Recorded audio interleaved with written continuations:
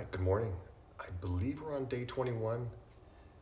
So, as I just mentioned, we're going to lay down today for this meditation. So, begin to find your Shavasana pose, corpse pose on your back.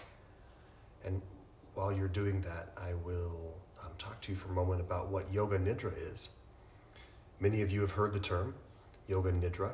So, Nidra means sleep, roughly speaking.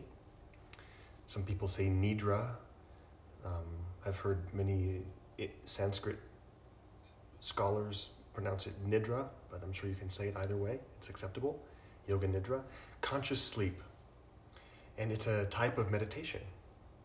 The idea is to consciously relax the body. It's different than meditation because in a seated meditative pose, the physical body is relatively active. Now, of course, we're relaxed, but you're relatively active because you're sitting upright and we're consciously breathing. And seated meditation is either guided or, of course, unguided. Yoga Nidra is recommended to be on your back always, and it's recommended that it's guided. The idea is to take away as much of your effort as possible for the purpose of transcendence from physical. Yoga Nidra systematically works with relaxing the different levels of our being, the koshas. Of course, the physical kosha, your energetic body, mental and emotional body, and of course the higher bodies. The idea is to consciously relax them and then optimize them so consciousness can transcend all the koshas, the jivatma, the individual spirit, and then merging with paramatma, the oversoul. So there are several teachings on Yoga Nidra. One that I love, actually there are two, I'm going to show you one today, is this book called Enlightenment Without God. Now don't let that title scare you, by Swami Rama.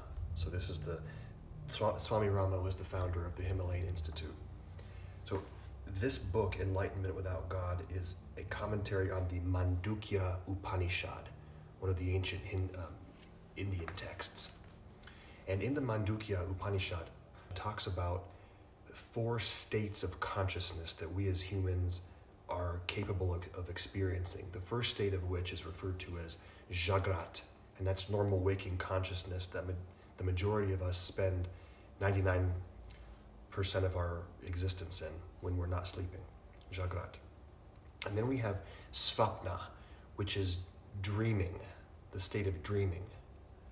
Now, dreaming is largely involuntary. Yes, we can learn to control our dreams and guide them, but for the most part, dreaming is de-emphasized in the Mandukya Upanishad. De-emphasized, meaning don't place a lot of importance on the dreams. They're described as random discharging of emotional energy.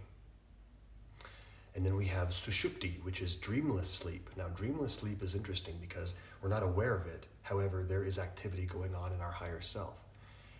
And then we have Turiya, which literally translates to the 4th.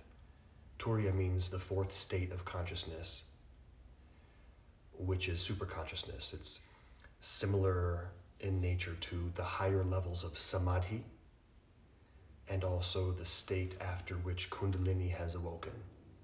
So Jagrat, waking consciousness; Svapna, dreaming sleep; Sushupti, dreamless sleep; and Turiya. So the Mandukya Upanishad teaches us that when we can consciously move through these 4 states, consciously, that's where enlightenment occurs. And the practice prescribed is Yoga Nidra. Consciously relaxing the body, consciously being aware of the 4 states, being aware of dreamless sleep, being aware of dreaming, and then of course being aware of Turiya, the 4th. Wow, so many beautiful teachings that come out of ancient India. So I hope that you found your laying down Shavasana pose. Okay, so laying on your back, let's move into our Yoga Nidra practice. All right, so on your back, feet are a little bit wider than your hips. Arms are by your side, preferably palms facing up. Get comfortable and be sure to support the cervical spine if you need to. You can, of course, lay on a pillow or something soft and supportive. Make any final adjustments that you need to be still. We don't want to have to move or fidget for the next 9 minutes. Okay? So once you've laid down and you become still, start to breathe. Now the goal of Yoga Nidra is not to snore, even though that happens to me sometimes.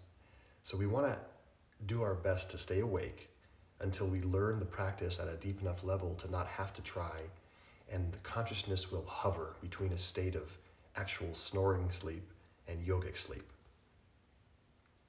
So sometimes you'll wake yourself up when you start to snore a little bit. And I'll give you a technique next time for staying awake. But for now, just begin to breathe deeply.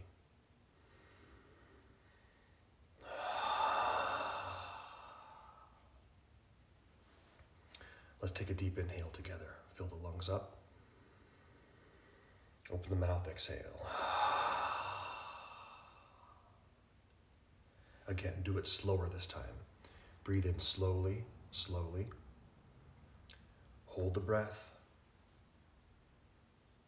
And then exhale completely and slowly, feeling your body begin to melt into the earth, into the couch or bed or cushion, whatever you're resting on. And become still. Allow the lips to be slightly parted. The tongue is off the roof of the mouth. Eyelids are gently meeting each other. And just witness the body breathing for a moment. This is now involuntary breathing.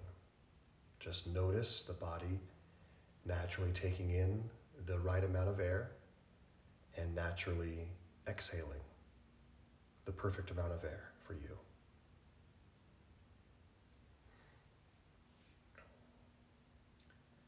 The first stage of today's Yoga Nidra practice is called the pairs of opposites. So while laying on your back in corpse pose, Shavasana, I would just like you to become aware of your left hand. Just put your awareness in your left hand. And then notice your right hand. No judgment, no thought, just be aware. And then notice your left forearm and your right forearm.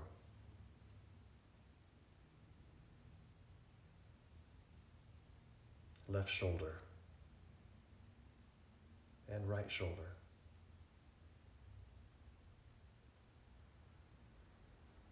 Place your awareness into your left foot and your right foot. Your left calf and your right calf. Your left hip and right hip.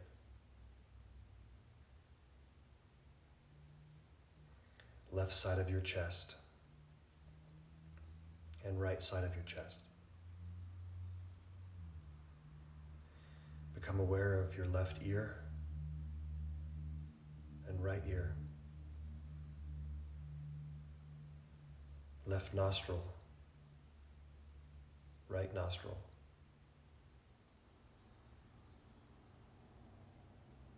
The left eyeball, the right eyeball. Left eyelid and right eyelid. Just move your awareness, no dwelling, no extraneous thoughts about each body part. Just be aware and then move. The entire left side of your body and the entire right side of your body.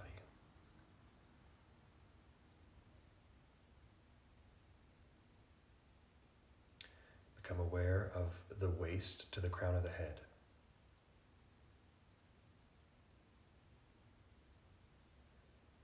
And now from the waist down to the tips of the toes.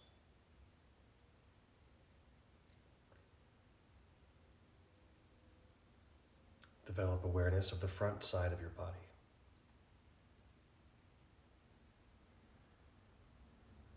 And the back side.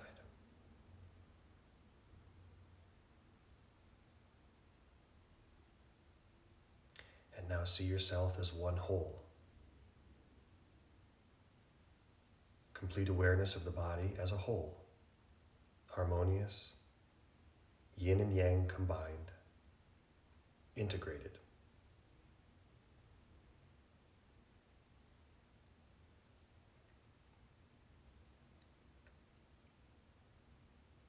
And now return to the witness of your breath. Don't shape the breath. Just watch the breath as an observer, as an investigator, as a silent watcher. You are not the breather, you are the one who is aware of the body breathing.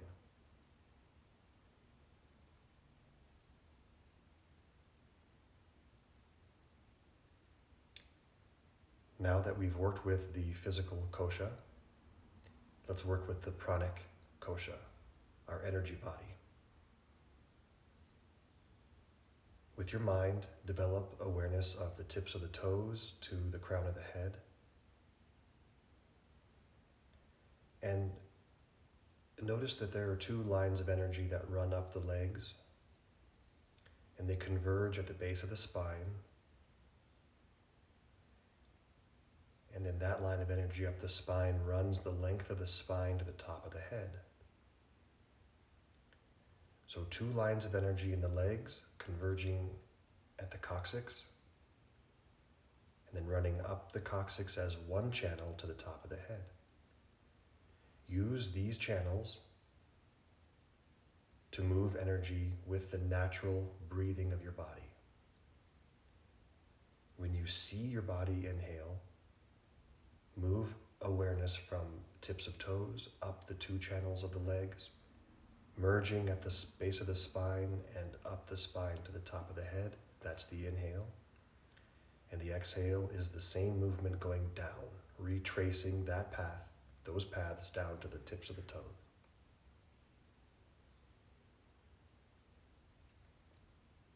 Inhale up and exhale down. Very subtle. Very smooth.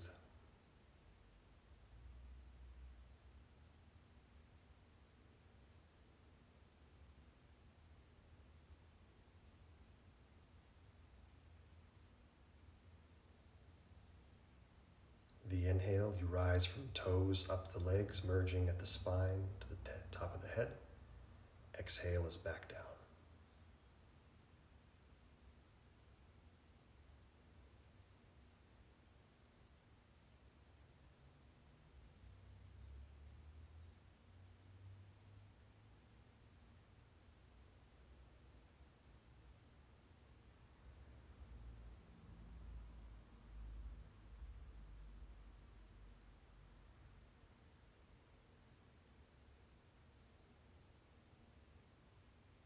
Just another 30 seconds or so.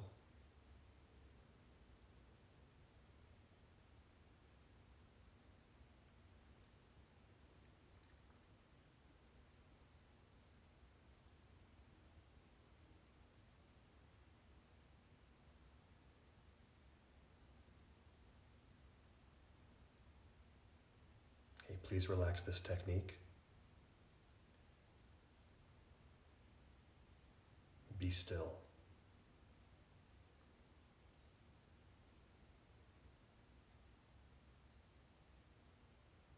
Sense your physical body and your energetic body in a complete state of optimization and heightened harmony.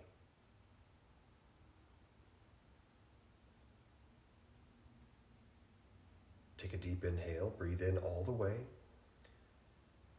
Open the mouth, let it go.